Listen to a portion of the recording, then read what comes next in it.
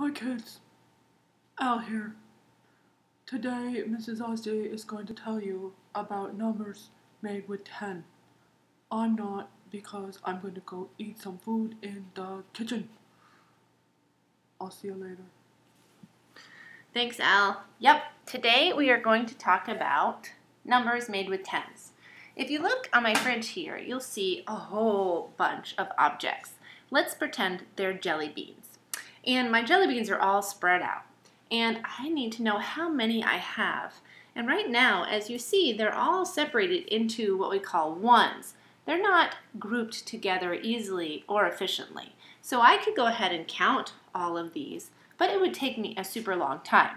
So I can count a group of objects by making them into groups of 10. So let's see if you can help me do that. It's going to be a lot faster and efficient to count by tens. Let's do that. 1, 2, 3, 4, 5, 6, 7, 8, 9, 10. 1, 2, 3, 4, 5, 6, 7, 8, 9, 10. Oh, that's 2 tens. 1, 2, 3, 4, 5, 6, 7, 8, 9, 10. Oh, good. I have 3 groups of 10. I don't have any left over. So each of these nice boxes is full of 10 jelly beans. I don't have any leftovers.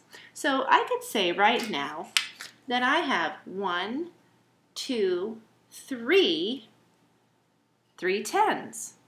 Now if I count this by 10, it's going to help me find out how many jelly beans I have in all. And now that they're bundled or grouped into groups of 10, so much easier and faster to count. Let's count by 10 together.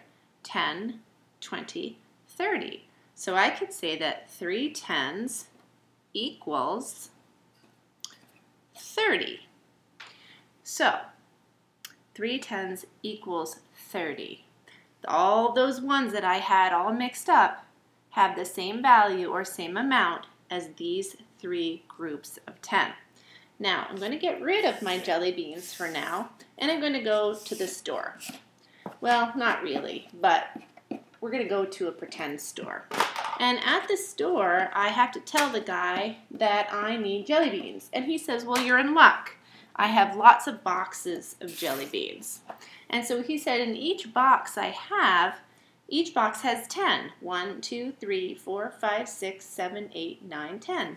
So there's one box, and I need 6 boxes of jelly beans. So let's see if we can figure out how much 6 boxes of jelly beans with groups of 10 inside equals. So I have 1 box, 2 boxes, 3 boxes, 4 boxes, 5, and 6 boxes full of 10 jelly beans. So now I know that I have 1, 2, 3, 4, 5, 6 tens. And 6 tens, if I go ahead and count these boxes of jelly beans by 10, I will find out the value or how much this group of boxes have. So 6 tens equals, well, let's find out how much 6 tens equals. 10, 20, 30, 40, 50, 60. So 6 tens equals 60. So I have 60 jelly beans in all, and I think that's just enough. What do you think?